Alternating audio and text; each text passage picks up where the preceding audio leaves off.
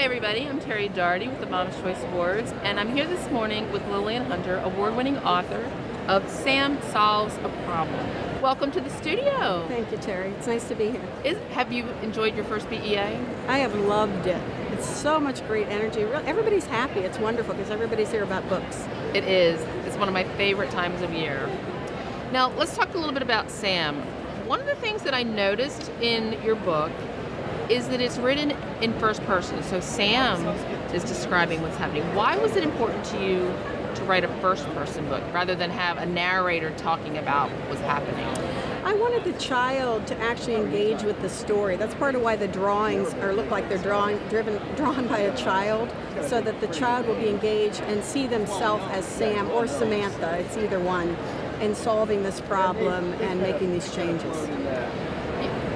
Critical thinking is putting on my mom hat, conveying critical thinking skills, both the cognitive piece and then that emotional piece of, looking at how the other person is, whatever the situation may be, and how they're dealing with the situation.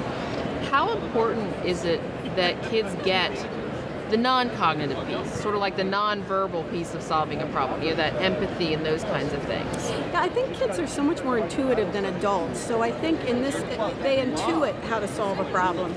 I don't know that they sit down and think, oh, there's a problem and here are my options. But in this book, Sam intuitively knows how to solve the problem just by virtue of being unhappy. I think it comes to him, and I think that's how kids do a lot of problem solving. They're much more intuitive than us adults. Now, logically, I would think, okay, a picture book is something that a parent would share with a child. How do you see the book? Do you see this being used just as a one-on-one conversation, or do you see it in a broader sense, like a classroom or a library?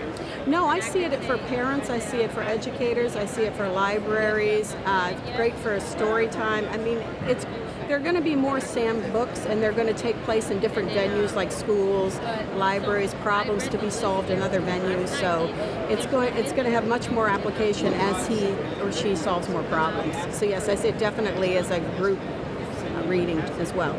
Now, as my other hat I wear is for a family literacy organization, and one of the things that we often hear is, I love these books, and people tell me they're conversation starters so that I can talk to my children about solving problems or empathy or whatever that may be.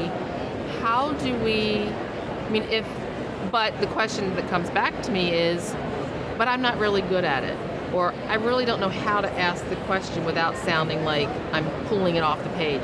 Do you have materials to help adults in getting the conversation started about solving problems? Yes, actually I have a program that accompanies this. It's called Be a Superhero, and the parents and the child sit down. It's got a star chart where they can agree on certain behaviors, and then at a period of time the child will engage in those behaviors, and then Sam becomes a superhero at the end because he's powerful, so they can earn pieces of Sam's costume, a crown, a shirt with the superhero logo, a cape, and then they become a superhero when they've mastered whatever level the parents and child decide of these behaviors. And it just depends on what's appropriate for the parent and the child. Now, can you tell us what Sam's powers are without giving away the book? Sam, it will probably give away the book, but Sam makes, I think, the ultimate discovery that we can change our life by changing our own attitude and behavior. And I think that's a lesson for parents as well as children, and for educators, librarians, and he teaches his parents. And how many times have we been taught things by our children?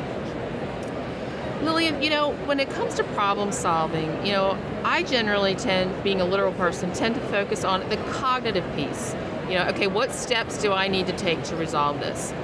But part of those steps has to be a flip side of, getting a second perspective, what's happening, whether it's empathy or dealing with frustration. How do we convey those kinds of steps or concepts? Because they're very abstract, and yet the audience is very literal. They're looking for 1, 2, 3, gone.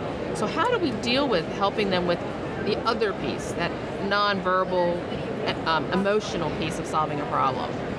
Well, I think kids are intuitively sense how to solve problems. They're much more intuitive than we are. But The empathy piece, I think, is what we've been missing lately.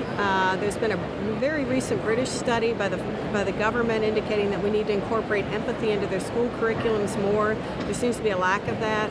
And I think that plays into how do you solve a problem that involves people more than yourself? And obviously we're always interacting with other people, and the best way to solve that is to see it from the other perspective, the other person's perspective, to empathize with it.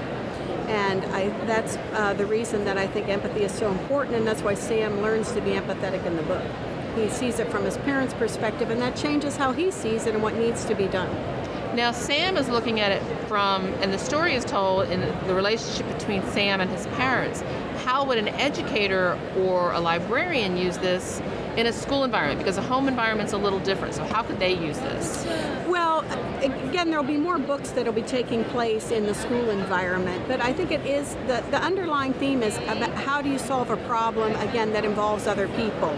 How do you interact with other people? How do you, in a sense, get what you want, but also getting what other people want, reach a consensus, and that involves empathy in any situation, whether it's a classmate, a teacher, a librarian, anything like that, a sibling. I think that lesson applies to every human interaction that we make, and empathy enriches those interactions.